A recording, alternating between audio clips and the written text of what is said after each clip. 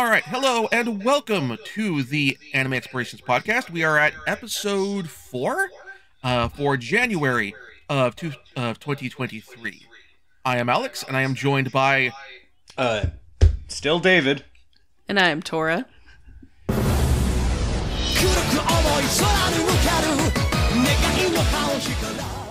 And this month we're doing something a little different. Explanation for the thoughts for doing this is this month we're doing Thunderbolt Fantasy. And we're doing this for the Lunar New Year, which is normally called Chinese New Year in the United States, but China is not the only country that celebrates it. It's also celebrated it's not celebrated as prominently in Japan. It is celebrated in China, Taiwan, Korea, Malaysia, and a lot of these countries are ones where they are involved in varying degrees with the anime production process, whether studios doing in-between work on animation, or we have inter-country cross-production like the show we're covering today. So I figured that as a sort of theme month for going forward for January is covering works that aren't directly made in Japan, but are, if not anime, but are anime adjacent. So this will include, like for Thunderbolt Fantasy, this could do puppets. They could do works of Chinese animation, like Lu Over the Wall or Grandmaster of Demonic Cultivation. We could even go into live action here, whether with the live action initial D, or it being that it is a adaptation of manga, we could cover Old Boy. So, with that in mind, we'll talk a little bit about how this show came to be. This is a co-production between Pili and Nitro Plus, which is the sort of collective created among others by Gen Urobuchi. Mainly, Nitro Plus is a bit like Type Moon, which is Hinako Nasu's collective, in the sense that they more or less start doing novels and visual novels. Some of them smutty. Some of them have even gotten licensed for U.S. release. As of the time this episode goes live, Dramatical Murder will have gone off sale on GOG, which started out as a porn game. Got released later as a not porn game, but the U.S. release has a patch if you want to put that back, or DLC if you want to put that stuff back in. I don't judge. And Urobuchi is probably best known in the U.S. for his stuff like Madoka Magica and Fate Zero. And Thunderbolt Fantasy more or less happened because Pili liked Gen Urobuchi's stuff and wanted to work with him. And then they discovered that Gen Urobuchi liked Pili's stuff because they've been doing televised puppet wuxia shows for years, and he wanted to work with them. And that's how this came to be. Before we started, there were 2 other Pili shows which made it to the U.S. before this, but were not Japanese co-productions. One was Woolen Warriors, which aired on Adult Swim, and the other was a season of a Pili fantasy series that aired on Netflix.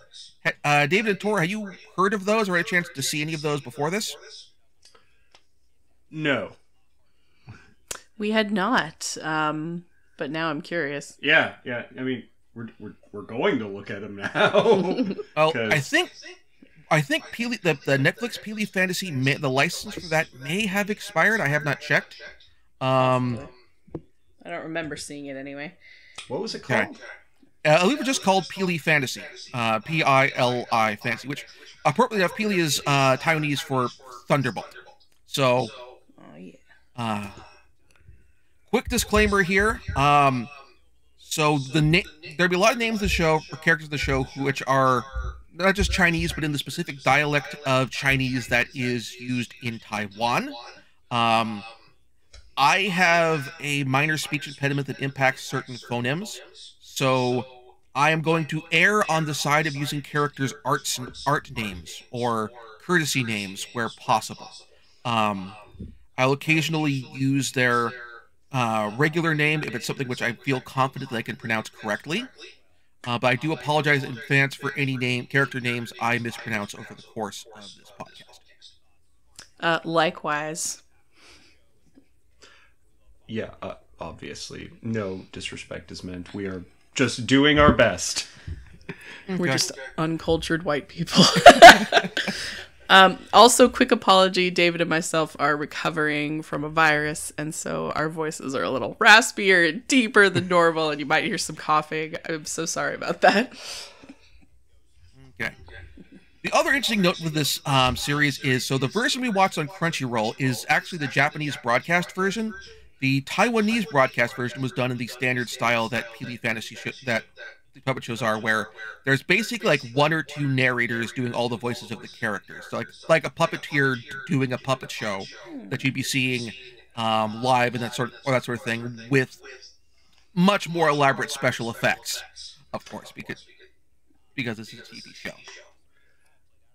Okay, that does explain, why it's, classic Japanese voice actors doing like all these parts.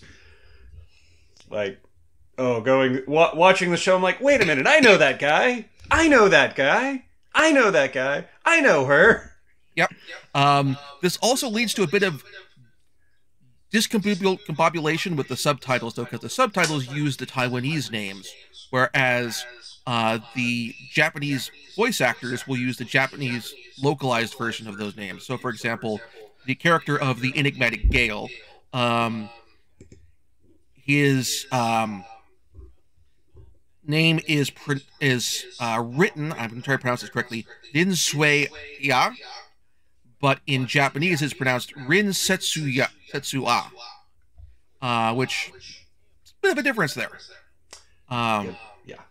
So if you hear, if you're watching this and hear a bit of a break between what the subtitles read and what the Japanese voice actors are saying, that's kind of why. Yes, that did throw me off at first. Mm-hmm. Now, for the episode viewing, I admit I did not put episode 0, which is a making of episode, on the viewing list. Did you get a chance to watch that, though? No, I didn't know there was an episode 0. Okay. Yeah, it didn't come up when we pulled it up on Crunchyroll. That's all right. It might be listed as a different season. That's okay. There is a episode 0. It is worth taking the chance after the fact to watch it. It basically just kind of shows what goes into making the puppets. Some of this stuff does make it into the credit reel of the movie as well. We loved watching that part, so if there's a making of, we're definitely watching it, because it was just a ton of fun. Yeah, so it goes more into that in terms of production stuff, also what goes into making the puppets as well. So, might as well get into a discussion of the show itself. I remember I'd recommended this to you before we started doing the podcast, and you tried watching a bit of it beforehand. So what was your impressions finally getting a chance to watch it all the way, the first season all the way, and the movie all the way through now? Watching it now, I absolutely loved it. Just, like, I had one or two minor quibbles, but that was purely with the puppetry. Like, the fact that, main character, Edgeless Blade, Shangbu Huan,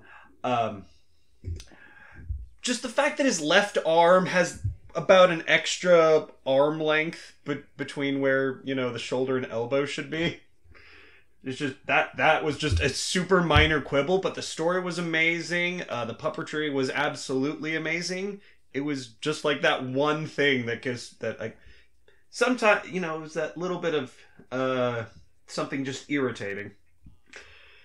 But it did not detract at all from the story. It was fantastic. I cannot wait to watch the rest of the show now. I feel like, based on the 5 minutes of the show that I had initially watched, I was just kind of like, that's different. And I wouldn't necessarily have watched it on my own after that. So I'm glad that this podcast gave me an excuse to do so. Because I would have missed out. I feel like initially your brain does have to do a little bit of, extra suspension of disbelief, given the fact that it is a puppetry show.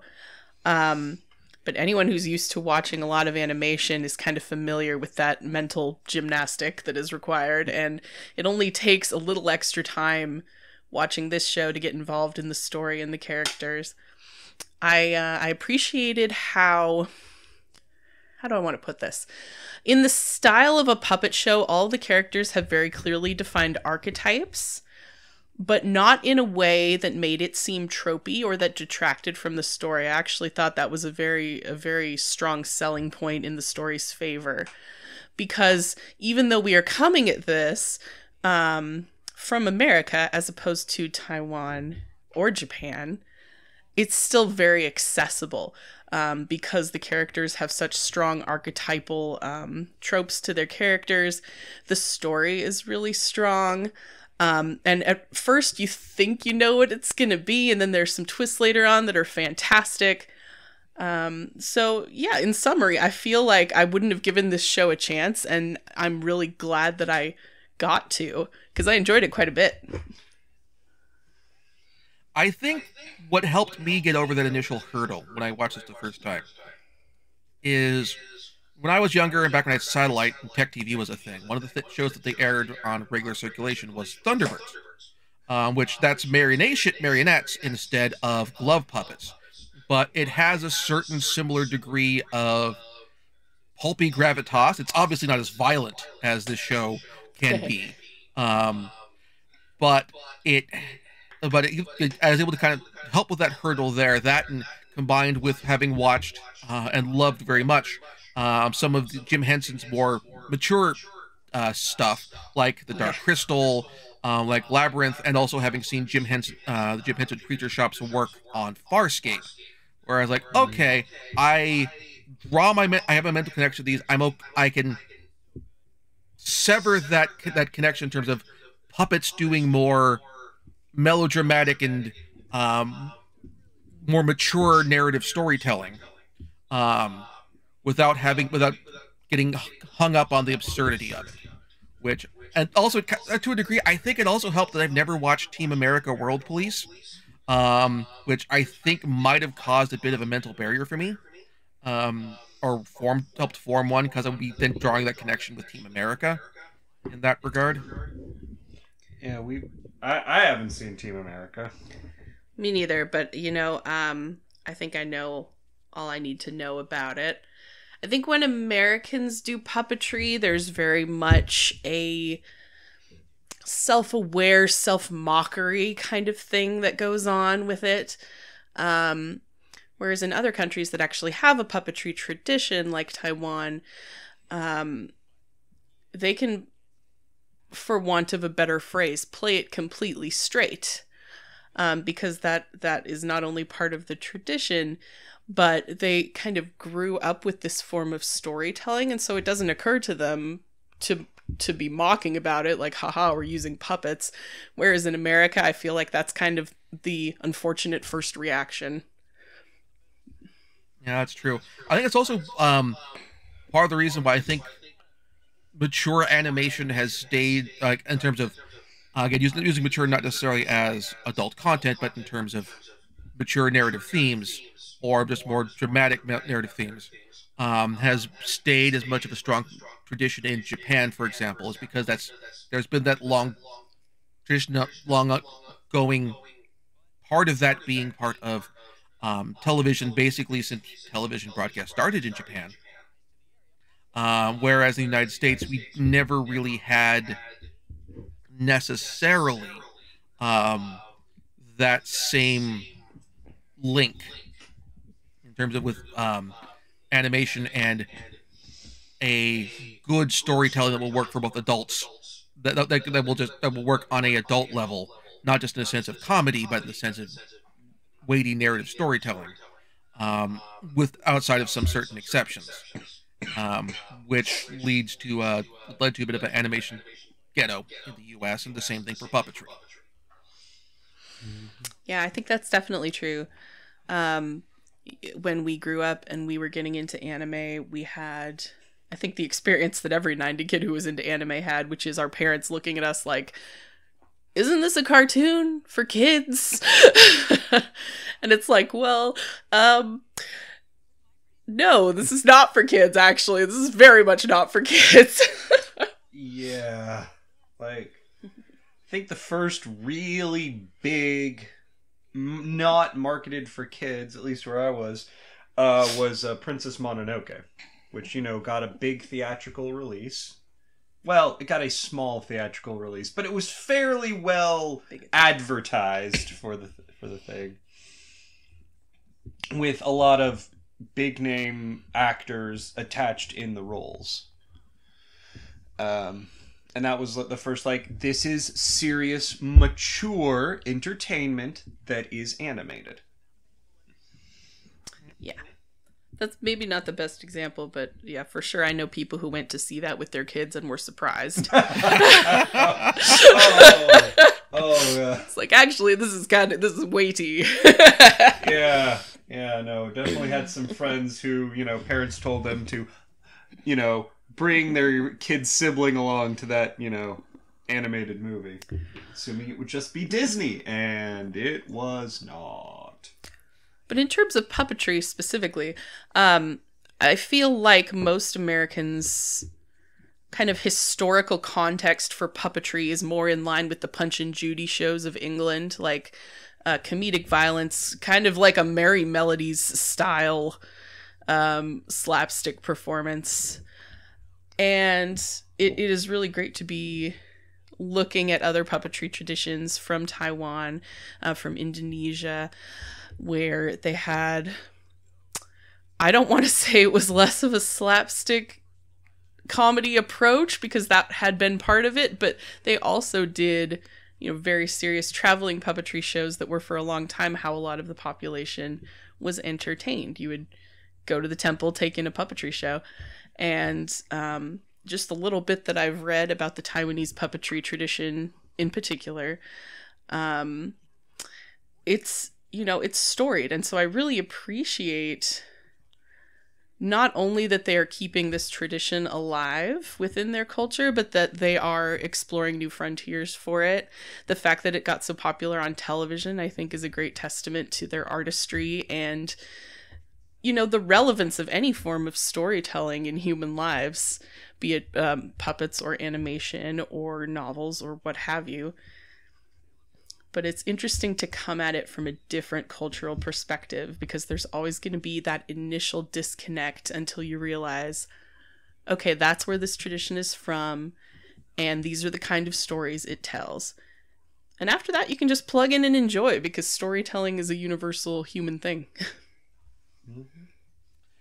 So we should probably talk a bit about the plot and also the characters. And also how they're presented. Like, one of the things I like about the Thunderbolt Fantasy series is each character has a basically a sort of poem that is given at various dramatic points for the series that describes their character and their worldview. Not necessarily like right when they first show up, but at a dramatically appropriate moment where we get a reveal about the character or when they're doing something really cool. We get a reiteration of Edgeless Blade's poem in the movie when he is kind of reintroduced as himself, so to speak, as part of the plot. The premise of this is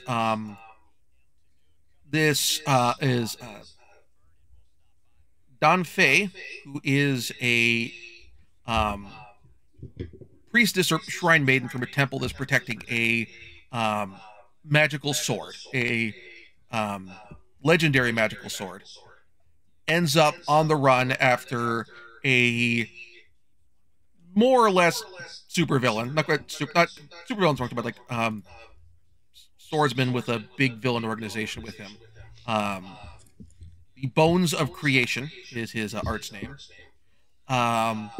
Who wants to collect all the magic swords, all of them, attacks the temple, wipes everyone out, including her brother, and she ends up running into Edgeless Blade, who is a traveling swordsman from a neighboring kingdom, which is apparently very hard to get to and from.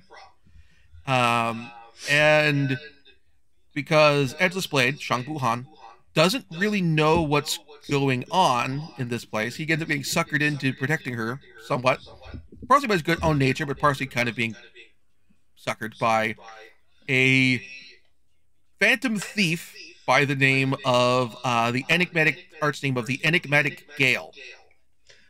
Worth noting is that his identity as a thief is not revealed until like episode 10, whereas up to that point he's very much presented in the sort of mystical, wizardy, you know, a very Gandalf-y sense is the way he's presented until it's revealed that he's a thief. Yeah, his in fact, his nickname among fan circles is because he's got this pipe that he's smoking, is Vape Wizard. Yeah, perfect. A++ fandom. Yep. And so because the Bones of Creation has one of the pieces of the grip of the blade and has the sword itself in his under his control, they decided to put a team together to steal it back, including Master Archer Sharp-Eyed Impaler, Spearman and Sharp-Eyed Impaler's sidekick, the Spearman Frozen Wonder, or Wan Kun Lun. I think that's how it's pronounced, or Wan Kun Yun. And also to recruit this, they end up bringing on a sorceress who is also kind of demonic, Jing Hai, or Knight's Lament, and end up unintentionally getting somebody who the Enigmatic Gale had screwed over once in the past. Enigmatic Gale screwed over both everyone. Yeah, he has screwed over everyone, and in fact ends up screwing over Edgeless Blade over the course of this. But the assassin Screaming Phoenix Killer. And at this point in the story, in my head, I was 100% convinced that all of these dubious quest mates were the Enigmatic Gale's ex-partners, because ex-boyfriends, ex-girlfriends, because of the way there was just like this weird sort of animosity between them, but also a familiarity. It's like, did you date? The dynamic was great. Enigmatic Gale really gets around. it felt that way watching it. Yeah, it's like, that's cool. I mean, it makes sense because again, like I mentioned Gen Orabuchi, and like Dramatical Murder is a BL game, so like he's used to writing that sort of stuff in the past. So that's a reasonable assumption to draw. It also helps that, like, puppetry-wise, as far as the design, Screaming Phoenix Killer is a very pretty man. And so is Knight's Lament. I should mention also the third part of this co-production is Good Smile Company, who does various degrees of, like, the Figma and figures and the Nendoroid. So they provided some character design advice for doing the characters in this kind that would work that on Japanese television. Probably Yeah. Go ahead. Oh, I was just going to say, because worth noting is that the character design, the costuming, it's all just absolutely amazing. More than once I was commenting, like, okay, these dolls are like 3 feet tall. It would not have taken too much additional effort to just do this all live action and have gorgeous, absolutely gorgeous costuming. Because it is gorgeous costuming on these puppets. And carving. And carving. Oh, God, yeah. Ugh. If they are carved. I know traditionally these puppets are wooden heads and faces. They are carved. They have some of that in episode 0. They show them kind of preparing some of the puppets. Yeah, I mean, beautiful. Gorgeous. And like that's actually like where the biggest contribution from Good Smile Company came, is actually the face designs. So jumping ahead of ourselves a bit, in the um, in the movie that we cover, which is set after this. We have two characters in there, which are actually some of the puppets from Peely's other shows. Ah. The imposter is uses one of the puppet designs from the regular shows, and the character that the imposter inserts in the story as the main antagonist of his story is also the villain of one of the seasons of Peely Fantasy. Oh. I was wondering that because his design did look like it was obviously very similar, but it did look different enough that it was a little. This is someone who is outside the narrative, which worked really well in the story because it was someone who was inserting themselves into this other narrative. And I mean, it was fantastic. I thought that was a deliberate design choice that they had made, but yeah, it kind of was just using this other guy. And so we get this team put together to try to pull off what is effectively a heist, but things in multiple respects do not go according to plan. Well, presumably not according to plan, but apparently Enigmatic Gale knew all of it ahead Had of time. some of the plan. Yeah. It was like, yeah, Separate plan. I expected this. I have many plans. And this way of putting it is, they did not go into what Shang Buhan thought the Edgeless Blade thought the plan was. They went... Indeed. They have a great moment where he turns on the rest of the party and he's like, "What the hell, you guys? I'm doing all the work here. You just keep sending me into danger. I'm leaving." That was pretty great. He's like, "Why am I even here in the first place?" And we're like, "I don't know. You seem to have just been going with the flow. But yeah, you're getting the short end of the stick here, man." And the other character's like, "Why is he even here? We don't know who this guy is." And you're like doing all the heavy lifting. Who are you? Apparently, he had a very important part of Enigmatic Gale's plan. Namely, the others didn't know him, so they couldn't. But so there could be no double crossing until they figured out what his deal was. Yeah, and I really appreciate Enigmatic Gale as a character, as he's chaotic good-ish. He's a character who is a jerk, but his ultimate goal is, I'm going to dick over the villains because the villains are more fun to dick over than the heroes. See, I would have labeled him chaotic good after watching the first season, but then after watching the film, I have downgraded that to chaotic neutral because he was just a jerk. Because, yeah, he's like, he targets the villains, but he is not a good person. Excuse me. Like, he doesn't do his actions to make things better. He does his actions to punish the wicked. For his kicks. Yeah. Yeah, I think that's a good-ish. He is chaotic neutral with good tendencies. Yes, I'm not saying he's not likable. It's that's hard not to like him. That's part of the yeah. frustrating thing. It's like, you are not a nice person, but you are a really compelling character.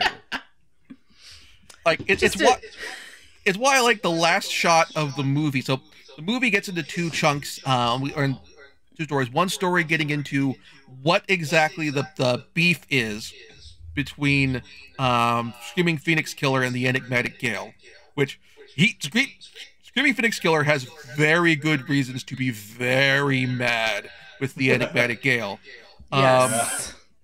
And then also following up on, okay, so what's going on with Edgeless Blade and so forth after the end of the story? And in this case, is the sort of this where it turns out that Enigmatic Gale has basically been going around spreading the news about how awesome Edgeless Blade is. And Edgeless Blades find out about this by basically somebody pretending to be Edgeless Blade to try and get free drinks. Yeah, honestly, what it really reminded me of, and what I was so happy, I was like, for anyone who's seen Avatar: The Last Airbender, this was very much an Ember Island Players sort of story, in that it was the story that we had just watched up to this point, but it was being told it by someone else who had definitely changed the things for what they felt was a more dramatic tale. So it's sort of a, this is what people think of this story. Obviously, the play within a play is a time-honored tradition in fantasy. But yeah, it was really well done. I especially liked how when the enigmatic Gale was just regaling the villagers with tales of the Edgeless Blade, he had on like this hat and he was just getting comfy and just telling the crowd the story. For reasons of his own, I'm sure. I mean, like, it's pretty clear. Like, actually, I think Edgeless Blade said basically at the end, not Edgeless Blade, Enigmatic Gale says at the end of the first season, like, oh, after Edgeless Blade resolves the problem with this basically scroll of magic swords that he's been carrying around with him for the entire series and trying to keep under his hat, and he has to bust one out to deal with the problem. Enigmatic Gale basically goes, oh, trouble's going to end up following you, isn't this? You're going to be fun. Your story is not over. I'm sticking with you. Yeah. Those leads to the interesting point is, like, while Enigmatic Gale says outright, like, hey, I like taking down villains because they're fun to take down. I enjoy destroying their pride. And you see going through the series, this is actually my third time watching it, like with Edgeless Blade's dialogue with Bones of Creation, that it's not just him just trying to get him at ease so he can try and steal the stuff. It's trying to find the perfect way to just kind of crush him. Yes. What do you want, and how can I deny that to you? He wants to twist the knife, for sure. Yeah. It's not enough to stab you in the back. I gotta stab you in the back in just the right way and twist it real good first. And just rub it preferably in. as you're reaching for your ultimate goal, but just shy. Yep. And, like, I appreciate that it doesn't quite work out the way he wants, the way Edgeless Blade wants here. Is, like, as a person who watches professional wrestling, I am familiar with the heel temper tantrum, where the heel has been denied, has been thwarted, and something like they've almost achieved their goal, but something stops them, and they just lose their crap. They whether they just get really upset in the ring, or they like trash the announce table, or they beat up the ref, or they turn on their stablemates, or whatever. And so I appreciate that when Bones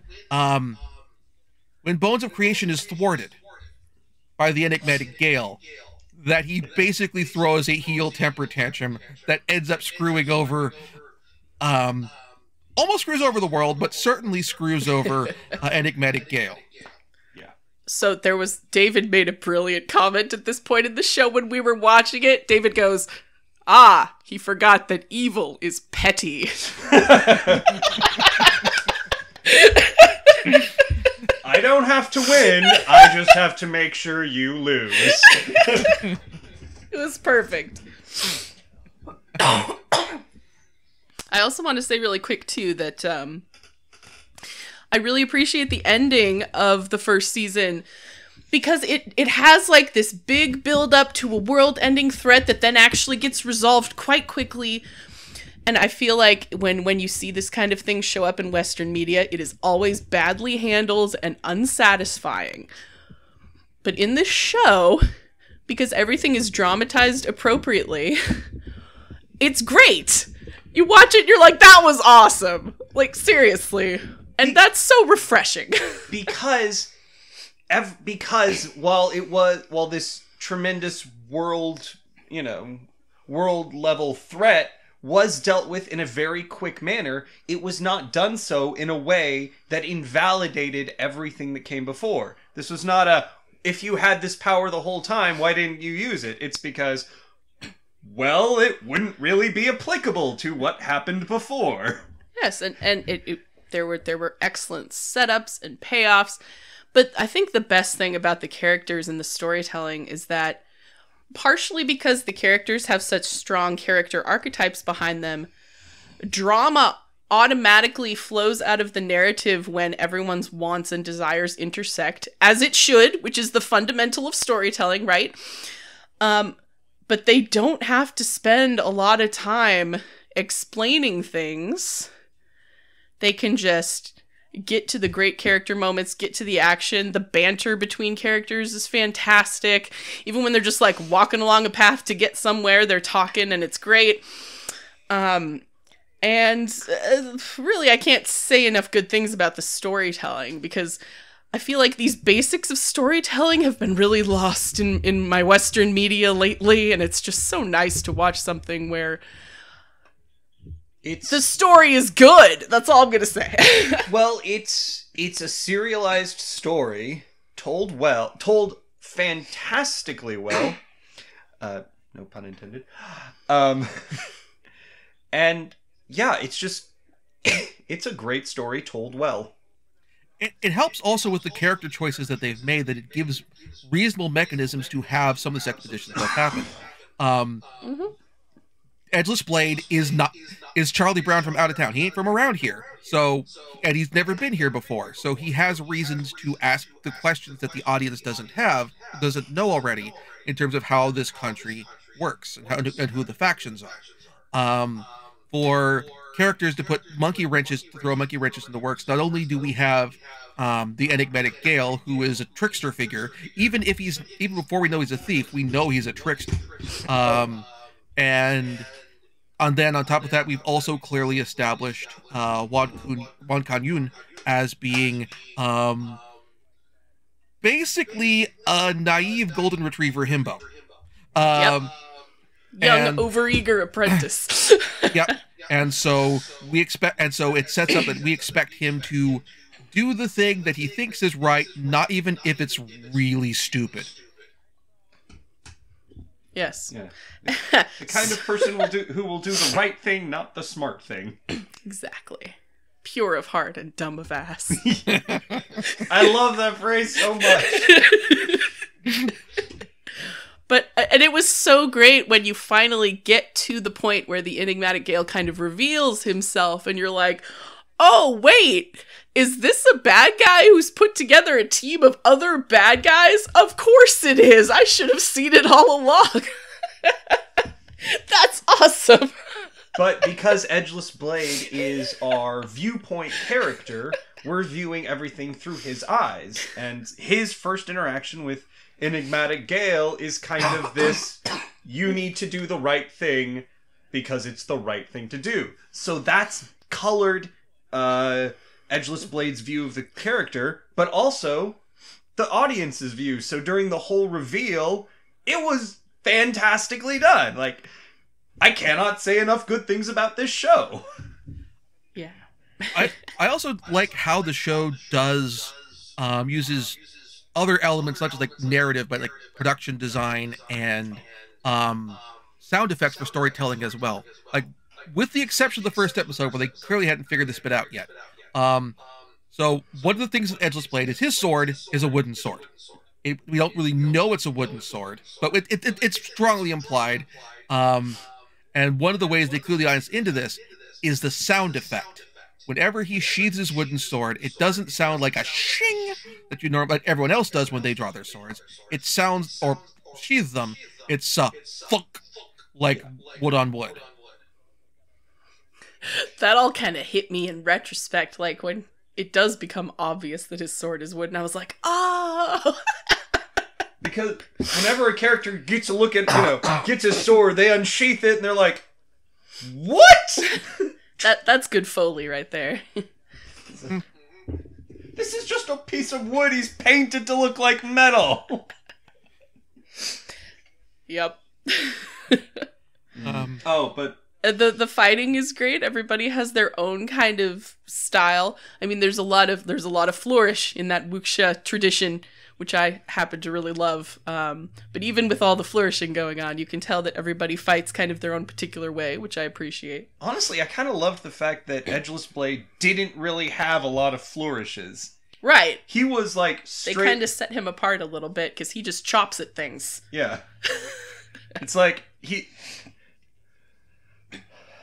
Yeah, like Frozen Wonder, Screaming Phoenix Killer, even Sharp-Eyed Impaler, they all have these very elaborate, very, wuxia-style moves, and Edgeless Blade is just...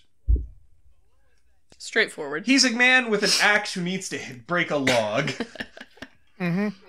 It works well also with, with how the violence works in the show, because so to be clear for those who are thinking, oh, it's a puppet show, I can probably watch this with my kids. This is a spectacularly violent show. This is an amazingly bloody show. Like, it's puppets, but these puppets bleed. Yeah, it is clear that the blood isn't real, but. But this is still someone just got stabbed through their chest. Yeah. And they're coughing up blood. Full on. And actually, one of the places this particularly came up, where even with me watching this my third time, I was like, ugh, is there's this one antagonist who know what you're talking about. Who Edgeless Blade beats and stabs them in the chest and basically shoves their rib cage out their back. Yeah. And so their dead bodies just kind of sitting there for the rest of this scene with the rib sticking out the back, and I'm just like, okay. There you go. That is a design choice, and I salute you for sticking to it, but it might not have been necessary. Yeah. It's still a very campy sort of violence.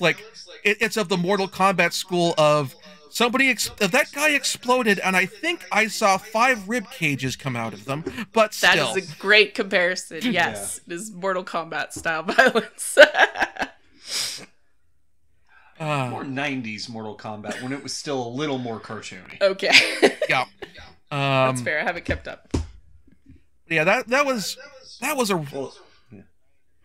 really pleasant, really fun show to watch, and I'm glad I got a chance. Glad we rewatched this together.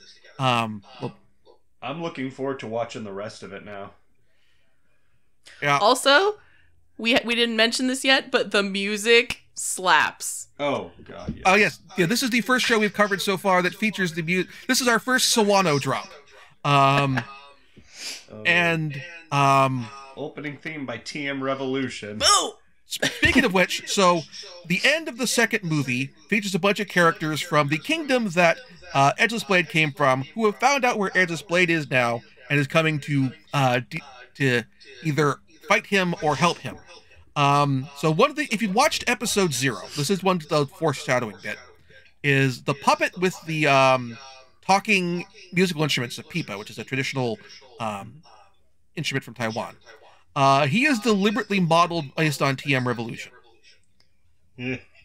Love that.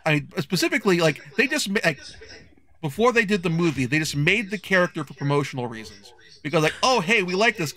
Hey, we really appreciate the music that Takanori Nishikawa was doing for the show, and so we'll do this character based on him as a tribute. And now, oh hey, we need to add a new character for the show. Let's use this character. Made this one. Bring on the bard. And he's voiced by Takanori Nishikawa as well. Yay! Which is a long history of doing that in anime, of getting the bit part for the guy who's doing your soundtrack. Well, I'm just gonna say he's a bit more of a a bit more of a significant character in season 2, I would say, without getting into spoilers. Well, yeah. But yeah, other people's mileage may vary, but I love the trope of traditional instruments that suddenly become heavy metal ones in the middle of a fight scene. I think It's not even that far-fetched. I follow this guy on TikTok who plays the shamisen, which is a traditional Japanese instrument. Oh, I love the shamisen. And it rocks, dude. He's doing the most amazing riffs on that thing. So it happens. It happens. Yeah, but I mean, I don't know if y'all heard of Wagaki Band. you know, it actually sounds familiar. Maybe. They're a Japanese band that combines traditional instruments, including the shamisen, with heavy metal and rock music.